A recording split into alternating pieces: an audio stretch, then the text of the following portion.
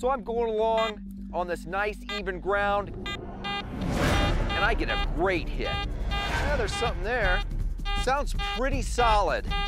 So I drop down, dig a hole, roll the plug out, and finally locate it. Oh, I got roundness. I just found something awesome. I just pulled up an awesome military butt.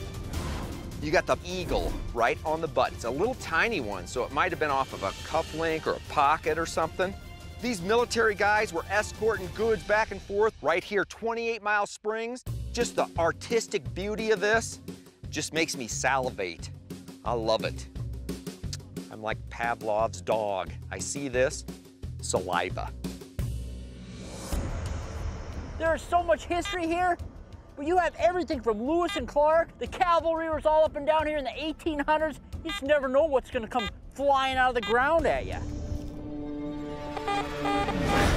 Oh, right there we go. That sounds awesome. I'm going along, all of a sudden I get this massive iron, growly, snarly hit.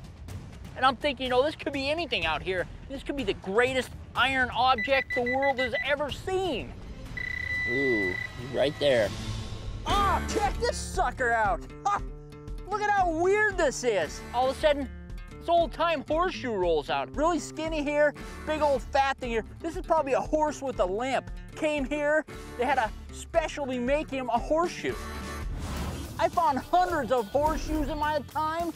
I have never seen a horseshoe that looked as weird as this one. That's just gnarly beautifulness right there.